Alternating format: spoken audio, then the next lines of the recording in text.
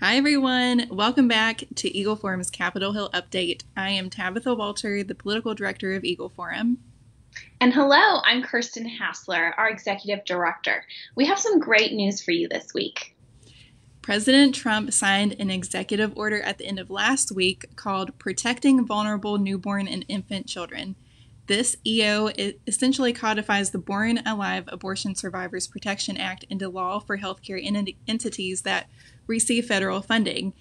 You may remember that the Born Alive Abortion Survivors Protection Act ensures that babies being born alive after a failed abortion are given the same medical care that would be given to another infant born at the same gestational age. It also mandates that a medical practitioner must transfer the baby to a hospital if needed to continue care. It's a little bit of a mouthful saying that whole entire name of that bill, isn't it? Yeah. But anyways, specifically, the president's executive order tasks the Department of Health and Human Services with ensuring hospitals comply with obligations under federal law to provide appropriate screening and medical treatment or transfer for infants, especially those born prematurely and with disabilities, and otherwise promote efforts to improve the survival of such infants. The president said in the executive order that there are a handful of laws he is using to justify this decision. And, quote, despite these laws, some hospitals refuse the required medical screening examination and stabilizing treatment or otherwise do not provide potentially life-saving medical treatment to extremely premature or disabled infants, even when parents plead for the treatment. Hospitals might refuse to provide treatment to extremely premature infants born alive before 24 weeks of gestation because they believe these infants may not survive, may have to live with long-term disabilities, or may have a quality of life deemed to be inadequate. Active treatment of extremely premature infants has, however, been shown to increase their survival rates.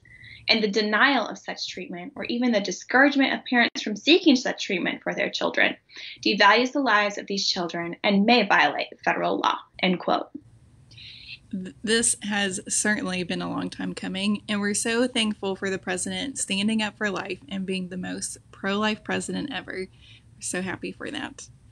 So, on other news this week, House Speaker Nancy Pelosi has been trying to come to a deal on a stimulus package with Treasury Secretary Steve Mnuchin.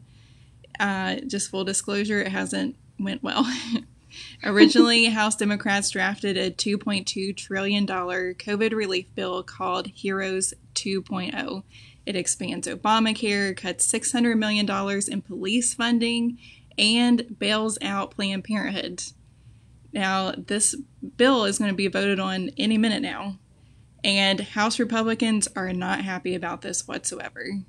HEROES 2.0 is a highly partisan bill, and one in which Eagle Forum is against, of course. Yet again, House Democrats fail to see the consequences of these trillion-dollar bills. It's just one after the other, isn't it, Tabitha? Yeah. Well, for more information on both the pro-life executive order and this COVID bill, you could head on over to our website, eagleforum.org. You might also consider signing up for our weekly emails and alerts, as well as our monthly Eagle Forum report. Thank you so much for tuning in to this week's Capitol Hill Report. We plan to see you here at the same time next week. See ya.